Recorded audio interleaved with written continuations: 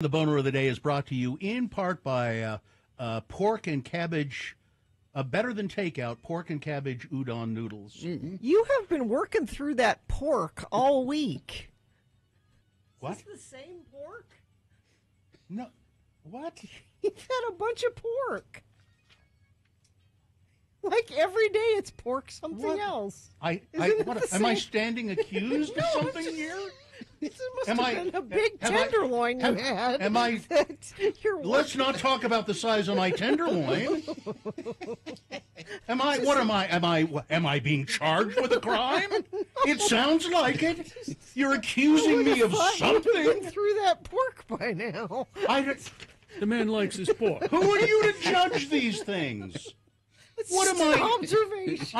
I'm on the pork hot seat all of a sudden. Good Lord. And is this sponsored?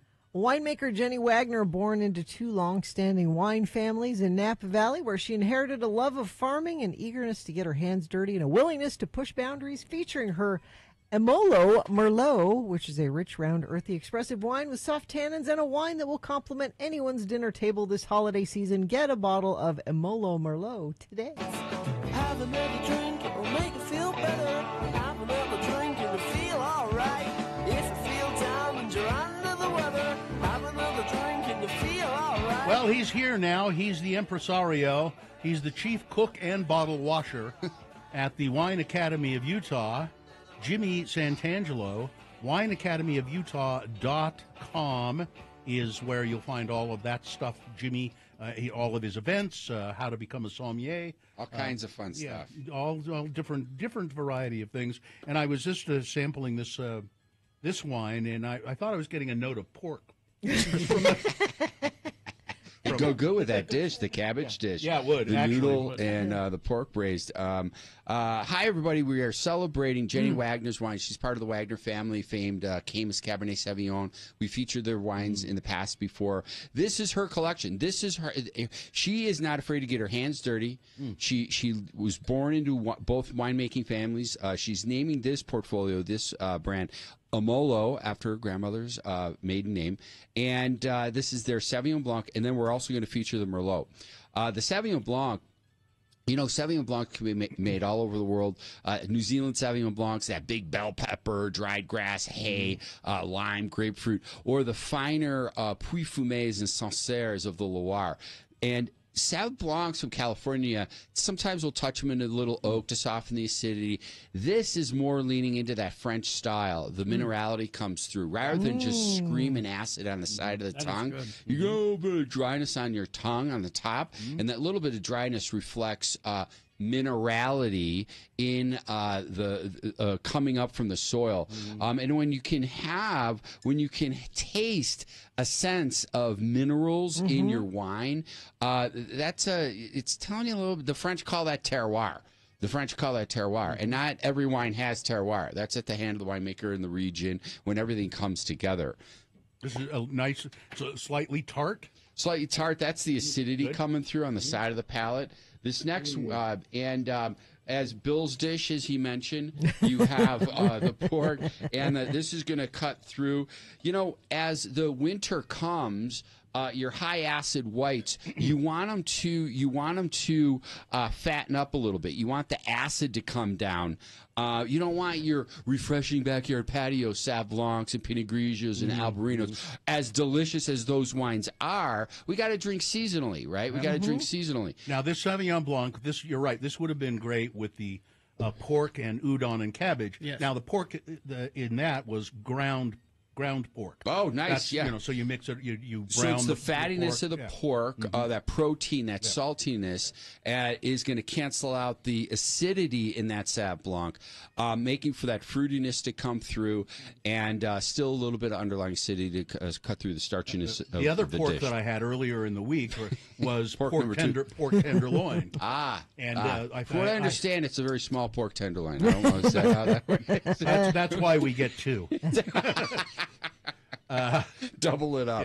Yeah. This I'm guessing this is going to be good with the tenderloin. This. So now what we're doing is in the season is we're not grilling outside as much, but we're opening things up from the oven. We're roasting, we're baking, and our wines need to become richer, fuller bodied. And this is a Merlot, and this is right out of Napa Valley.